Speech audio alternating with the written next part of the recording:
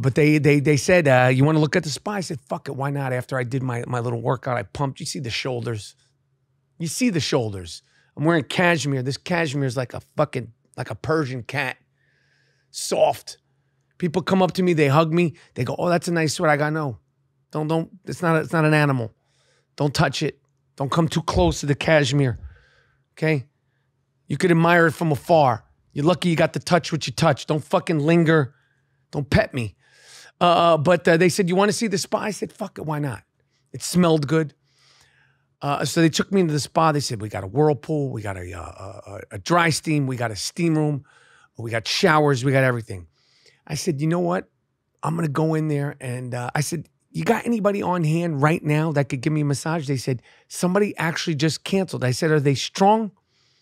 They said, yeah, it happens to be the strongest person we have, which I knew was bullshit. I knew they were just selling it, but I was like, fuck it. I wanted the massage. I wanted the experience. So I went into the room. Lady came out. She gave me the massage. The massage was half-assed.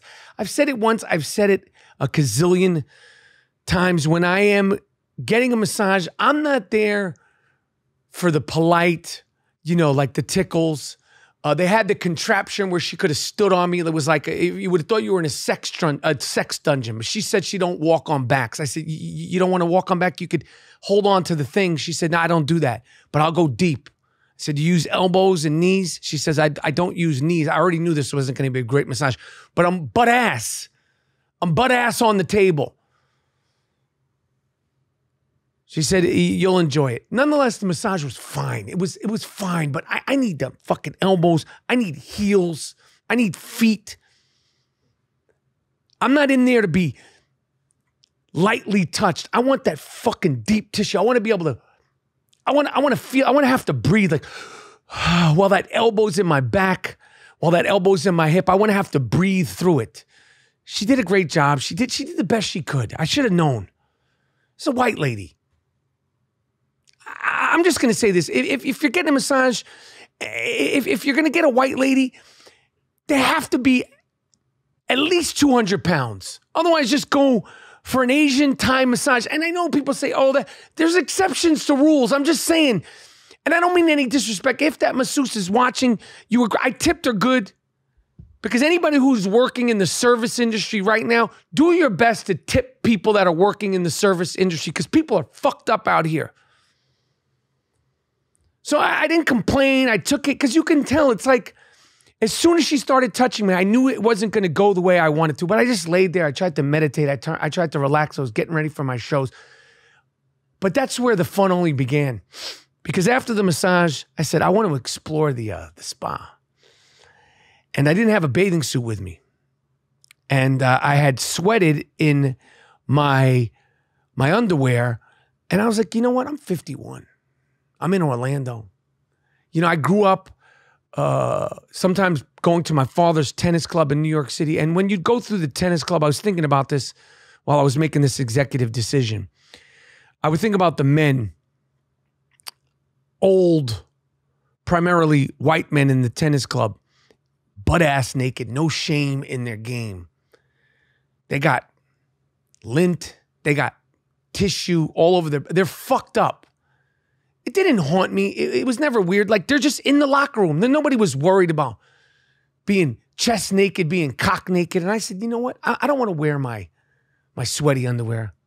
I'm 51. Okay? I'm gonna just be like, I don't need a bathing suit. I got cock naked.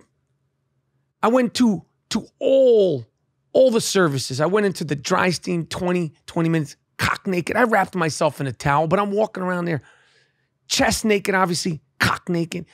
I got myself some water. I went into the wet steam, butt ass. There's people coming in and out. I don't give a fuck. There's no cameras in there. You're not going to take a picture of me. Then I went into the whirlpool. Again, I could have went into the whirlpool with my sweaty underwear because who cares at that point? But I'm like, for what? I'm 51. This is the way the guys did it in the 70s and the 80s when I would go visit my father at the tennis club. No one cared. Everybody's too self-conscious. And these were older men. And I said, this is the point in my life where I go, I don't give a fuck. We're all in here. These guys are walking around in bathing suits, Speedos, shorts. I'm like, I'm butt ass. We're in men's locker room. Right, David? Fucking men's locker room. I don't care. You seem young. How old are you, David? 31. 30. You're not there yet. You're not there. You'll get there. You're just like, fuck it. Cock naked in the steam room, in the whirlpool, floating around. My dick's floating around. I don't know what's on my body. When I am getting out of the whirlpool, the gentleman says his name was George. Thick Filipino accent. Thick. He spoke very good English, but he had a thick accent. I said, where are you from?